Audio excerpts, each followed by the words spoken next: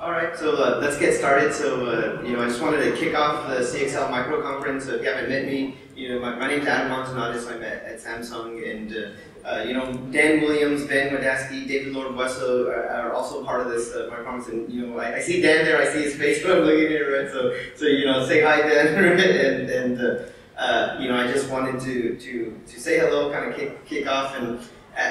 From our side, I live in a limited world, right? But CXL interest is very high, right? It presents some interesting options for dealing with attaching memory to a system, as well as then there's accelerator intricacies as well. And so it kind of opens up the world in some ways, right? Of how to connect external devices that are cache coherent with the CPU. And so you get these flexible memory topologies. And I want to say thanks to everyone for coming out here and listening to these talks and sort of learning about this ecosystem, because it's fairly new. It's been talked about. There's been similar cache coherent things going on before, but it seems like the industry is coalescing around CXL. And thank all of you for contributing and being part of this.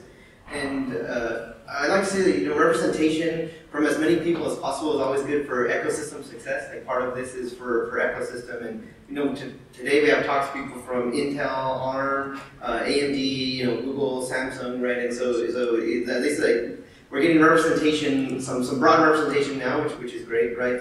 Huawei. so we'll see. But yes, I'm very hopeful, right, that the partition rate is pretty diverse at this point, which is great. And I just want to say, for mailing list activity would always be good too, right? It's moving in a certain direction, but as many people could come in and chime in, right? Help out with reviews and get more eyes on it is always good, right? And being part of the discussions. And it is a known fact that hardware is limited availability at this point, right? And there's multiple pieces in this picture, right? The CPUs, the hardware, the devices themselves, right?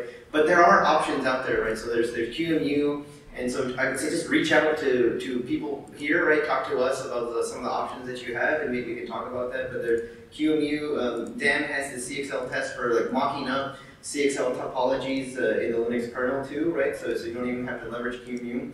And we're here now, so I just want to say, meet each other, discuss CXL, learn about use cases.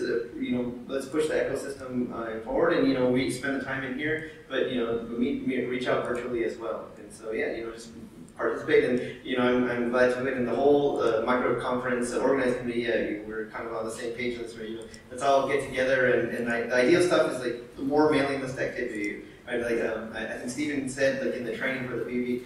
If we get more discussion on the mailing list that says, hey, we talked about this at Plumbers, that's a successful Plumbers, right? So hopefully this spurs more discussion from others. And so I'll get out of the way here, and our first presenter is remote. And so let me just give him the